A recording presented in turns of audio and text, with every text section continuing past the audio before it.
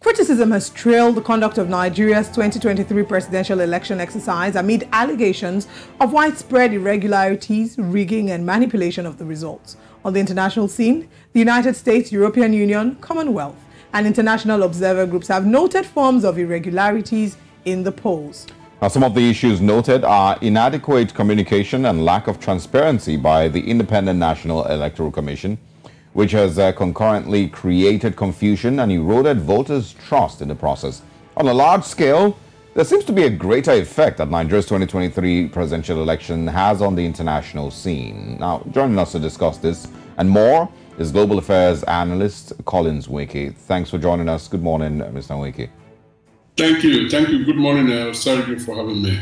All right, the INEC chairman, Professor Mahmood Yakubu, has lauded the process of the election, calling it free and fair.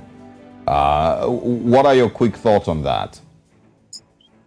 Well, the INEC chairman appears to be very lonely in that path that he has decided to walk, because as you could see, the vast majority of Nigerians don't agree with him. There might have been pockets of, messages of congratulations from left, right, and center in the international arena. But the major players behind the scenes actually decry what happened. And so there remain a lot more questions than there are answers. And I think the expectation now is for the INEC chairman to be humble, admit, the gross irregularities, and then reassure Nigerians about what he is doing as the leader of INEC to actually take away all of those issues that caused the distrust. Simply begin to bring back trust to INEC. Now, by the sort of statement he issued, it does look like an insult to to Nigerians. At least that is how the vast majority of Nigerians out here are seeing it, and of course, friends of Nigeria. So yes, he's alone in that assertion. Mr. Wiki, what would you say is going on? Is it ignoring the irregularities that have been pointed out, or feeling, or basically saying that these irregularities are not enough to not make this to be seen as a free and fair election? Which would you say might be going on with the INEC chairman? And of course, people have also criticized the pace at which the results were called, the winner was declared, and certificate of return was immediately handed over, even when these irregularities were being pointed out. So is he ignoring, or he's just saying that it's not enough? Yeah, I think it's difficult to pin it down to a specific thing in terms of, what is going on in his mind. It could simply be that, he simply just doesn't want to admit the fact that that he got it wrong. Now, don't get me wrong. There were quite a lot of efforts on their part to ensure that, the process was free, fair, and credible.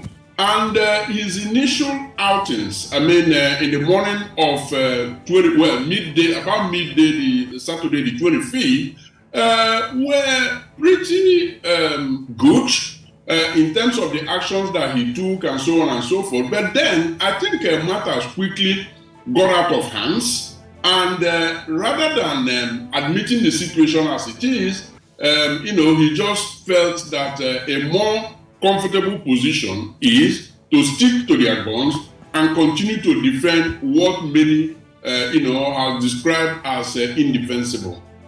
All right, let's talk about the impact, or the observation of the foreign observers as regards the Nigeria 2023 general elections. We've seen that the International Election Observation Mission have urged the international community to sanction perpetrators of electoral violence in the ongoing general election in Nigeria. We've also seen that there have been petitions flying around on the internet with people asking that these petitions be signed to, in a way, prevent or to give visa bans to those who have been who have acted in furtherance of election malpractice in Nigeria. Do you think that that petition, for example, would hold water? If not, what kind of sanctions are we looking at here? For a start, Olive, I believe that the entire world appeared to be, united in their condemnation of what happened. That was why I referred to the INEC chairman's position as, a lonely path that he has decided to walk. Now, the visa ban, the agitation by way of petitions and Nigerians across the world, organizing to ensure that justice is done, you can't underestimate, those pressures coming from left, right, and center. They are very, very important, and you can see, how resolute Nigerians, both in Nigeria and across the world, are in pressing ahead. Now, I think what ought to have simply happened is admit the irregularities. I mean, on the part of INEC, and let's not forget. I mean, in the election that brought late President Yaradua into office, he was first to admit that yes, it wasn't a trouble-free election. That is humility. Now that INEC admits that and then show what is being done to address those irregularities and to actually say that it is the court or the tribunal or whatever entity that is then in the position to make a determination as to where we go from here.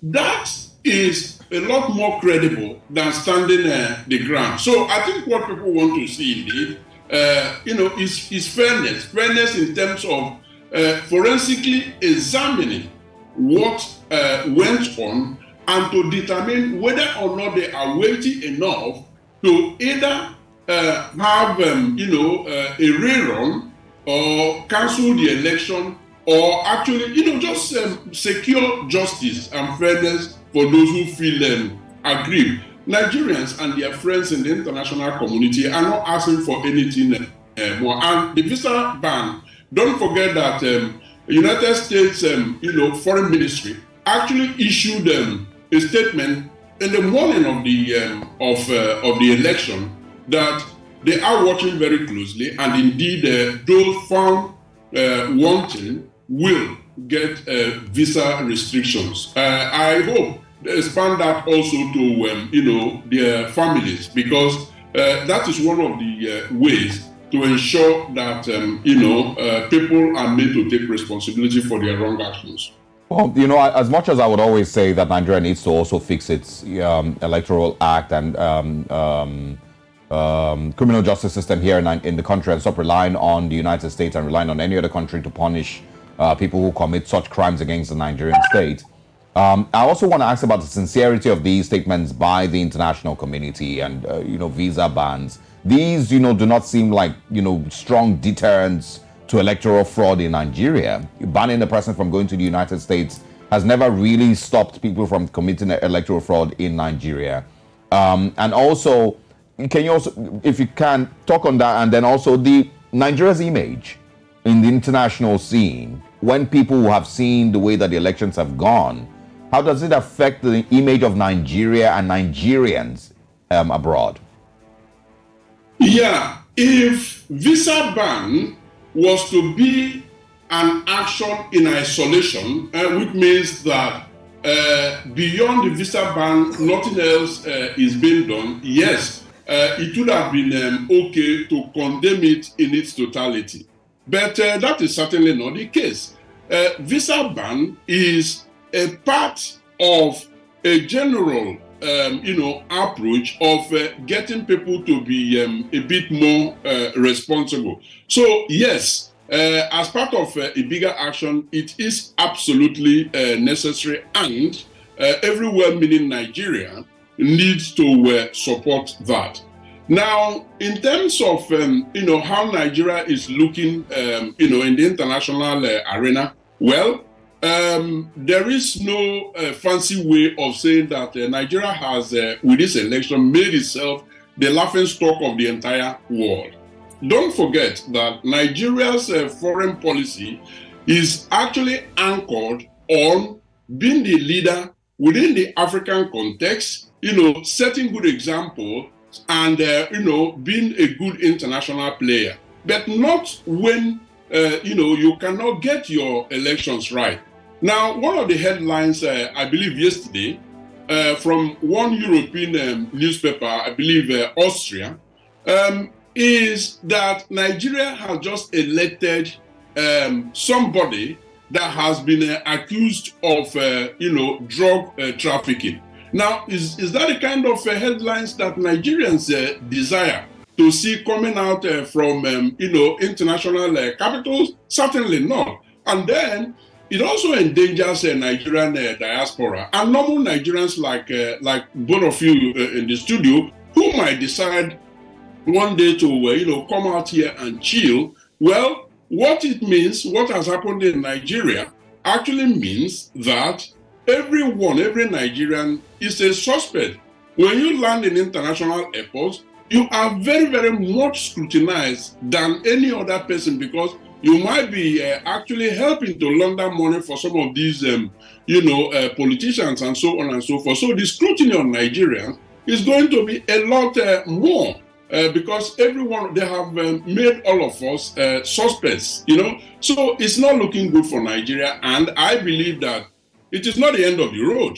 Now, if there is a credible process that is put in place to investigate and thoroughly interrogate the election and the things that happened, I believe that it is one easy way of Nigeria beginning to gradually restore its integrity. Scene concerning the elections and how it impacts us on the foreign scene, I'd like us to talk also about our stocks. Now, February ended for Nigeria on a good note. We had an increase in the stock market, despite the challenges we had, the fuel scarcity, the cash scarcity, the election tension that was brewing. But then the INEC announced the winner, the president-elect of Nigeria, being Bola Ahmed Tinubu, on the first day of February, the early hours of the day. And what we did see by the end of March 1st was that there was a drop in the stock market. We know that the Labour Party and the People's Democratic Party have decided that they're going to challenge the results in court. How do you foresee that this would affect the stock market? Well,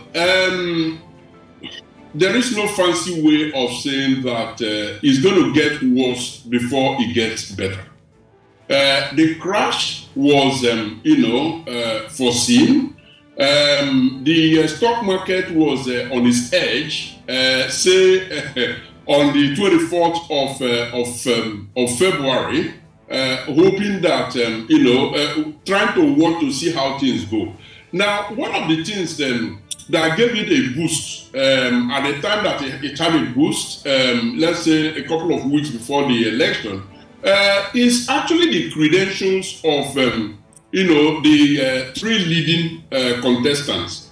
All three of them have reasonably good business credentials. I mean, in terms of, what they had done with their lives in the past. And so, the international business community had quite some confidence in the three of them in terms of specifically driving the economy with the right set of policies. But then, when the election came, the political risk that comes with business actually, was what played out. Now, I would say that, again, if Nigeria is seen to be taking the right steps in addressing and redressing those irregularities that occurred, and there is a sincere, honest sense of purpose by the announced president-elect, I believe that it will gradually begin to calm the market, even when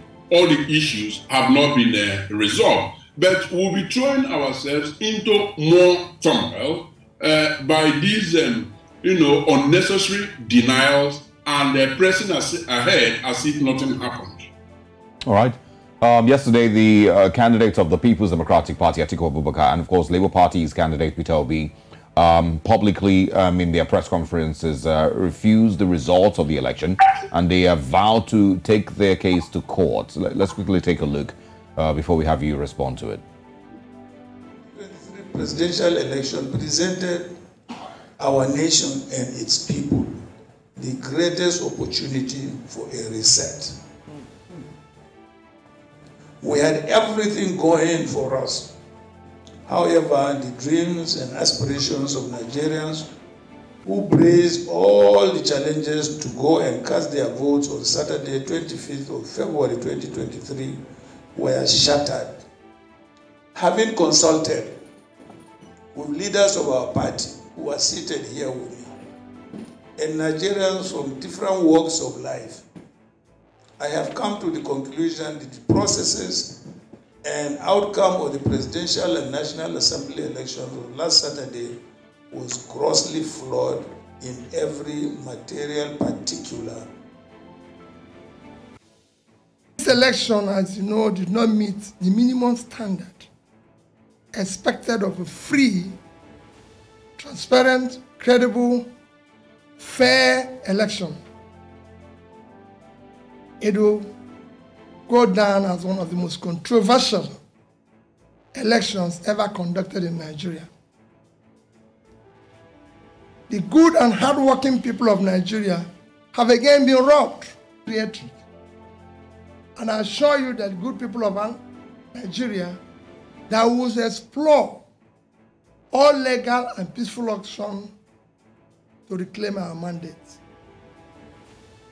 All right, and of course, Collins Wake, what are your thoughts? Would you, advise that, of course, they go to court, or what? Do you have other ideas? Well, that's what the courts are there for. Anybody who feels aggrieved, who feel that they have been unjustly treated, rather than going into a fist fight or other forms of settling your dispute, the civilized way is to go to court.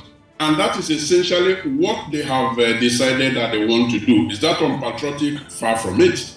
I must also add that, yes, it has become a permanent feature of African politics that after almost every single, election, losers go to court. That has already given Africa a very, very bad name. Goodluck Jonathan was, a clear departure from that particular practice. But having said that, I must say as well that based on footages that we saw coming out from, different parts of Nigeria, I believe that every single political party has a question to answer. So it is not because Bola Tinubu has won and, the other two losing parties are crying foul that it means that those two other parties don't have a question to answer. I believe that Bola Tinubu's party will definitely be raising their own questions to point to areas where they believe that both the PDP and the Labour Party have also erred. But at the end of the day, it is up to the court to place all of these arguments on a scale and see which one, weighs higher, and then decide on where to tilt their judgment to. Now, you also have to look at the independence of the courts because it is meant to be the final arbiter. But there have been reasons in the past to believe that Nigerian courts are grossly corrupt.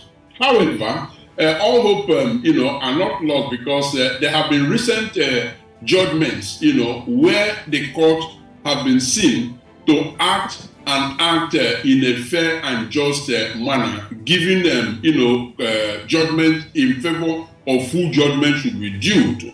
So we can't lose hope completely, but there are reasons to, keep a very, very watchful eyes. All right.